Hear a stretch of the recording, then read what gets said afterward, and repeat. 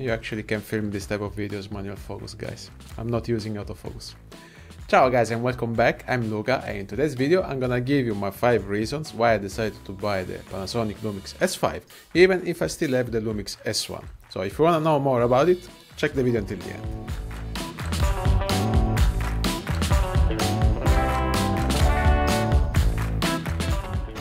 Reason number 1, this camera is gonna make my life easier in the creation of the content for the YouTube channel. So in theory I bought this camera also for you guys, even if I'm gonna use it for you. The presence of the flippy screen while I try to film myself on the go, it's a big plus of this camera. I'm not a huge fan of this system for photography and videography while I'm behind the camera, but I admit that if I have to film myself, because with the flippy screen I can be 99% sure that I'm perfectly in focus. I don't know if you saw the previous videos that I was vlogging with the S1 and where it is? This mirror screen where you can check if you are in focus or in a proper frame, but when you have hard light coming from behind the camera, it is pretty difficult to see if you are properly exposed or in focus. So yeah, for sure this is a better solution and lighter weight than a monitor on top of this one, because that system is already extremely heavy, and yeah, I couldn't really vlog with that system anymore because I was also injuring a little bit my wrist, because if you consider the S1 plus the 24105, we reach around 700 grams, almost 2 kilos, and with the tripod or the monopod to keep the video more stable, we are gonna exceed the 2 kilograms. And if you consider a monitor on top of that to check if I was properly exposed or in frame or in focus, yeah, no, it's just too heavy and cumbersome that it was making my life a little bit difficult and less spontaneous, I would say. With the S5 I can just take it out from the bag and I'm ready to go filming myself if there is something interesting I want to talk about. I really hope that this video is going to be interesting for you. The reason number 2, I need a camera for vacation. The S1 with the 24105 was a little bit cumbersome to bring around in vacation. I brought it with me in Curacao, in the Caribbean, in south of Spain, Malaga, Andalusia, also in Sicily, and yeah, it is a little bit big and heavy to bring with you every time, so most of the time I was just sticking 50mm f1.8, for example this Canon FD 1.8 is extremely lightweight and really slim profile, and if I would have liked to have an ultra wide angle lens, I would have brought probably the Zeiss 21mm f2.8, but this is another hell of a lens, weight around 700 grams.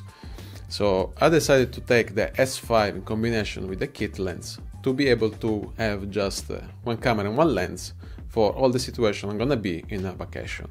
Probably I will still bring a lightweight 50mm f1.4 or f1.8 for darker situation, but yeah, the size and weight of my camera bag is gonna be drastically reduced, and if I want to do a vlog like this on vacation, I'll be free to do it without bringing with me too much stuff. The third reason, I needed a photography camera with a full frame sensor with great color signs, the ability to edit the RAW internally in the camera, and the ability to transfer the raw files through the app in my smartphone, so to be able to edit the files in Lightroom mobile. So the S5 checked all the boxes for me, and if I wanted something else from another camera system, I would have spent way more money, because the S5 is priced around 2000 euros, while the Canon R6 and Z6 Mark II are priced a bit more expensive.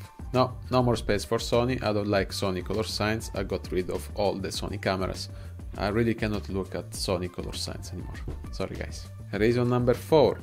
I needed a photography camera that was able to record 4K 10-bit internally without the problem of overheating. One more time, there are other cameras from other manufacturers, but they have some compromises that I don't really like, and even if the S5 has a small body, it's able to record for long sessions without the problem of overheating. And that's a big plus, because there are situations where you don't have your A cam with you, but you'll be still able to provide professional content for your clients with this camera. Reason number 5.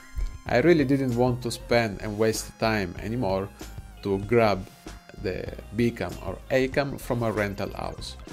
We all know that time is money, and every time I had to go and bring back the B cam I was renting was pretty much time consuming and a waste of money. I know that ideally I should have bought another S1 as a B cam, but considering the YouTube workflow that I want to create, the S5 made a lot of sense for me. And I don't consider the 30 minutes recording limit a problem with the S5, because I'm planning to use the S1 on a tripod, just keep recording, and the S5 is gonna be with me, so I'll be able to start and stop the recording sessions without any problem and without worrying about the problem of the 30 minutes limit. I see that you are thinking something, and no, I'm not gonna use the S5 more often than the S1, mostly for 2 reasons: photography reason and videography reason.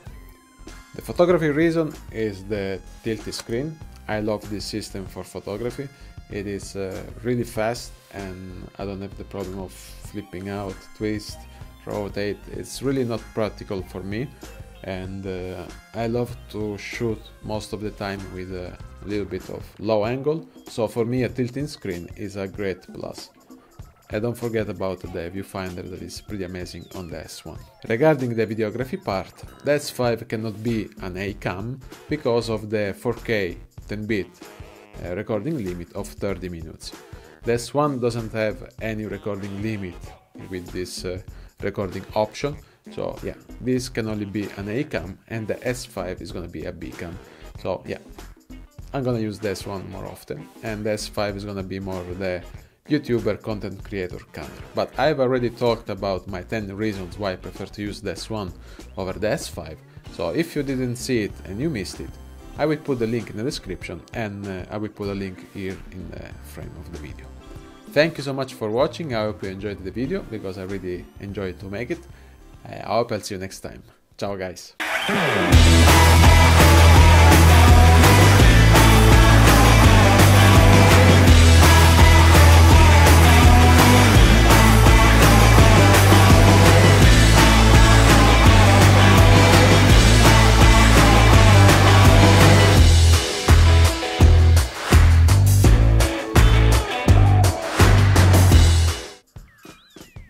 You can see the reflection of the mess over there through the filter. Yes guys, someone made it. Someone made an amazing variable ND filter with a range of ND3 to 6 that are totally usable through the whole range. If you're following the channel since long time, you probably know that I love to film with fixed ND filters, but this variable ND filter is pretty amazing. And I will make a review about it, so stay tuned for the next video, because it's gonna be about this fantastic filter. Thank you so much for watching. Ciao!